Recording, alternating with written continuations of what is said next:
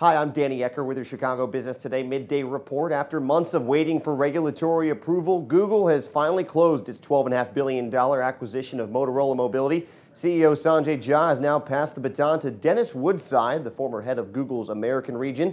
And now we'll start to see how the new CEO plans to use Moto's roughly 3,000 Chicago area employees.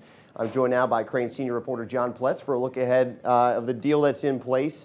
John, first of all, what do we know about Dennis Woodside and maybe the direction he'll be taking Moto? Well, Dennis ran the Americas business for Google, which is its biggest business, and then he was picked to lead the transition once they decided to buy Motorola. He's a former McKinsey consultant, so I think what you're going to see is he's going to come in, he's going to want to crank up the sales engine, he's going to want to make sure that the business is running as efficiently as it can. Now, of course, the big question for Motorola throughout this whole process has been whether Google is buying them just for the patents or really to pick up this business and run with it. What indication do we have of either way?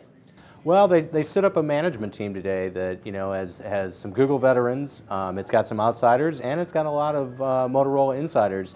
So all indications are that they intend to run this as a separate business as they indicated when they bought it. And now one of the challenges with that, of course, is merging these cultures here. You have the Motorola culture and this Google culture, which is well known for being what it is. How much of a challenge is that for Mr. Woodside? It's a huge challenge for Dennis, and that's probably the biggest challenge he's going to face.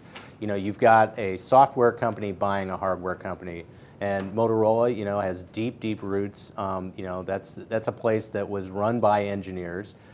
Google's also run by engineers, but they're software guys. So, you know, you've got two distinctly different cultures that are going to have to get on the same page here. And as you reported earlier this month, Google still shopping around the downtown area to look at more office space to move all the Moto employees in from Libertyville. Anything more on that?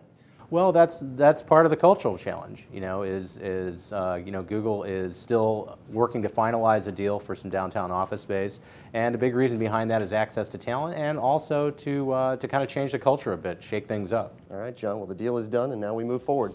We certainly do. Thanks, John.